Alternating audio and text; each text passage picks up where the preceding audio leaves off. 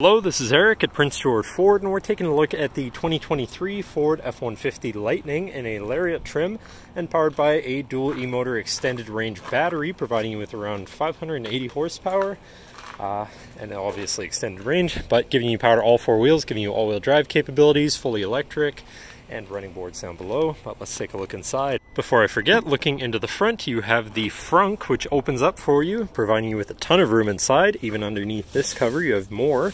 And then to the left, you have 4 outlets, as well as USB and USB-C that you can use to power your equipment, tools, workshop, even your house in case of an outage. And this closes again with another simple press of a button.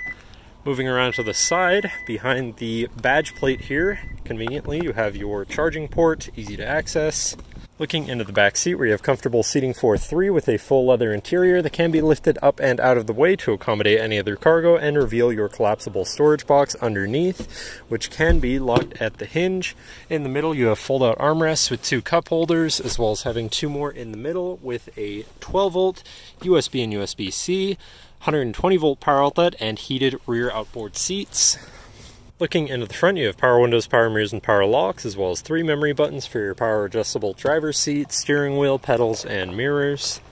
Now, sitting in the truck with it running and looking at the steering wheel, on the right-hand side, you have your controls for your center info screen, where you can cycle through your trip and battery information, truck information, towing information, navigation, phone, and audio controls, as well as settings for your screen and some other features around your vehicle, including My View, which is a sort of favorite screen for any of those subcategories for ease of access.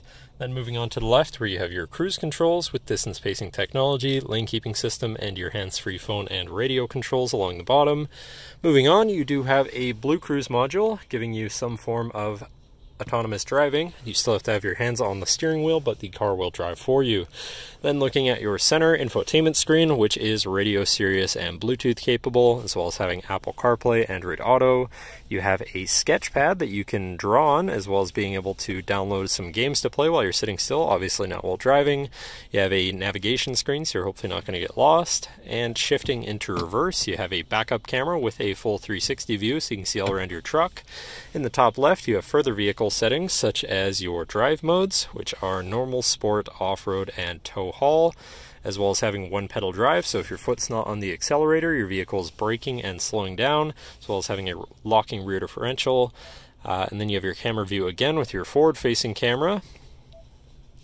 And then your access settings, your towing information and settings, zone lighting, Power Onboard, so you control the outlets in the frunk, bed, and cab of the truck.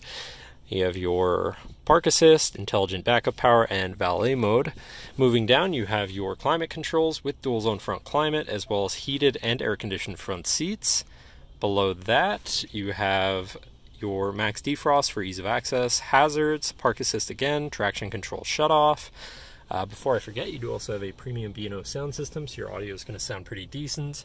Moving to the left, you have your Pro Trailer backup controller and trailer brake controller, and on the right, you have a 12-volt and 120-volt power outlet. Down below, you have this compartment with a USB, USB-C, and wireless charging pad.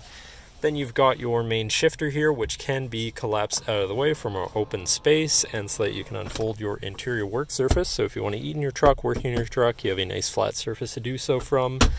Then you have 2 cup holders and your lockable center compartment / armrest with a removable tray, ton of room inside, including another USB and USB-C. Oops. And looking back, you have a power sliding rear window, and last but not least, you have a twin panel moonroof so you can let in the sunshine. But that should cover our look at the interior. So now if you're interested, come visit us at Prince George Ford, pgford.ca, or call 250-563-8111 and have a nice day.